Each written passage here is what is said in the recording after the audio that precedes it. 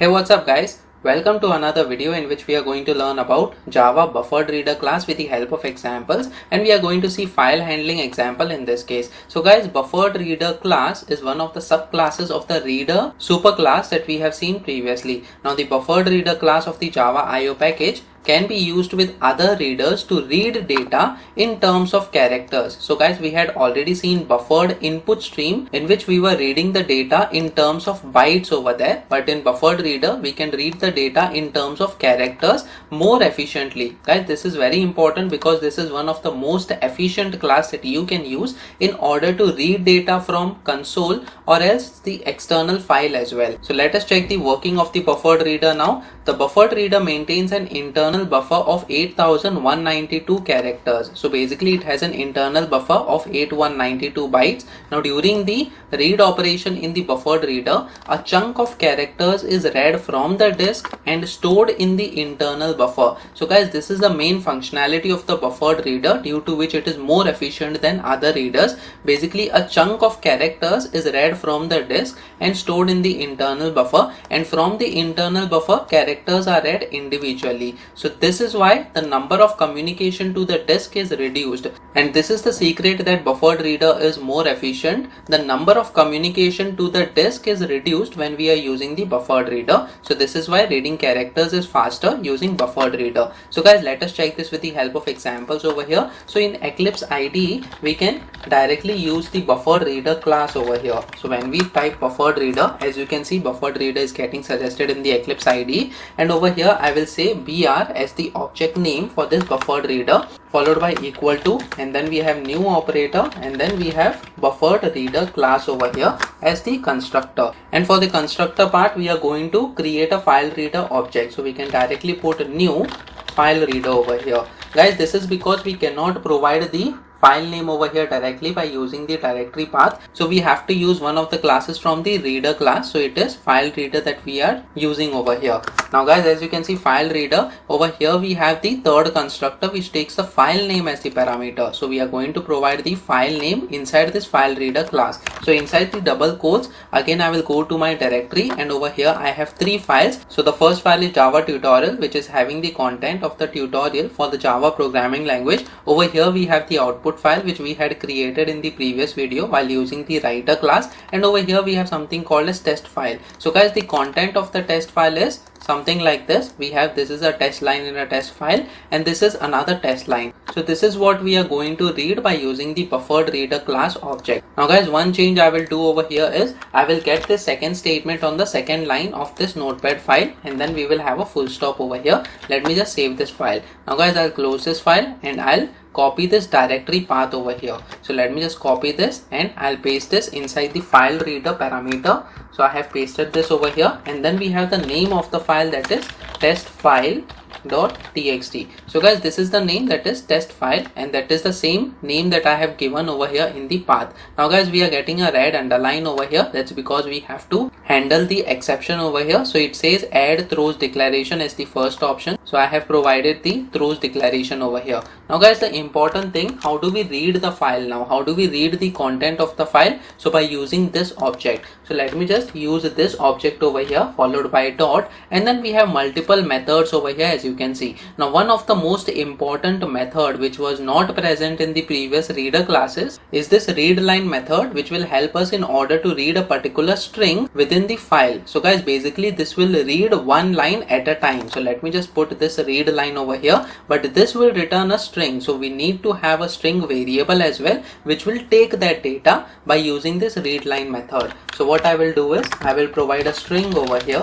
We will say string data, it is equal to br.readLine. Now guys, we are getting a red underline. That's because we have to handle the exception. So I'll simply select the first option, that is add throws declaration over here. So we have the throws IO exception. Now guys, as you can see, there are no more errors. br.readLine, it will read the first line over here. So if I open this file once again, this first line will be read into the data string that we have defined over here. As you can see, string data, it is equal to br.readLine. Now guys, let us print this data now. So how do we print this? We will simply provide the print statement. So we have print ln, and we'll say the first line followed by colon, and then I will say data over here. And so guys, in this way, using these 3 lines of code, you can easily read any data from any particular file that you want to read based on your requirements. So guys, let me just save this file and try running this code now.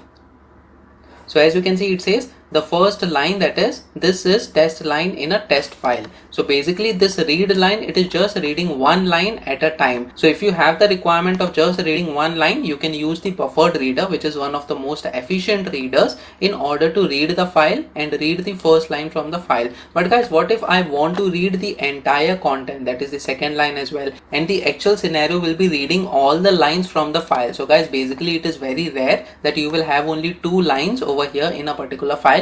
You can have thousands of lines as well. So how we can read all those thousands of lines in a file? So basically what we have to do is we have to provide this particular line of code in a while loop. So I will simply modify this code now. Over here I'll just provide the command, and then what I will do is, let's say I want to first declare the string that is data, and then it is not containing anything, so it is a blank string over here. Now guys, we have to use the while loop. Now why do we use the while loop? Because continuously we have to read the lines by using the br.readLine method. So over here inside this while loop, what we will do is we will say br.readLine method. So we are using the readLine method over here, and we can check whether it is not equal to null. So when we provide not equal to null, it will check whether the next line that is read, is it containing some data or not. And if it is containing some data, it will go inside the loop, and if it is null, which means there is no more data in the file, then it will come out of the loop. Now guys, what we will do is over here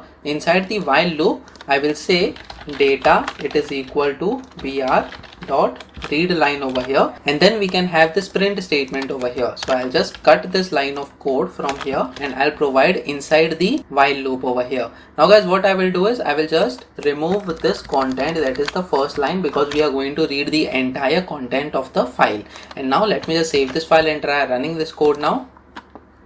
So as you can see, this is another test line. Now guys, this is the second line that is coming over here. What happened to the first line? That is, this is a test line in a test file that is not being printed over here. That's because guys, we have already wasted one readLine method over here in order to check whether the content is null or not. So basically we did not print that, and the next time that the control flow checks this, that is br.readLine, the control flow in the file already went to the next line by reading the first file in the first instance of the read line. So what we have to do is, inside this condition only, we have to provide data, it is equal to br.readLine, and then this part, that is data, it is equal to br.readLine, we have to enclose within the brackets. So over here I'll open and close the brackets. So what is happening over here is, first the control flow is coming over here, data, it is equal to br.readLine. So it is going to read the first line and it will assign it to the data, and then the control flow will check whether this particular data is equal to null or not. If it is not equal to null, then it will go inside the while loop. And now we have to remove this part because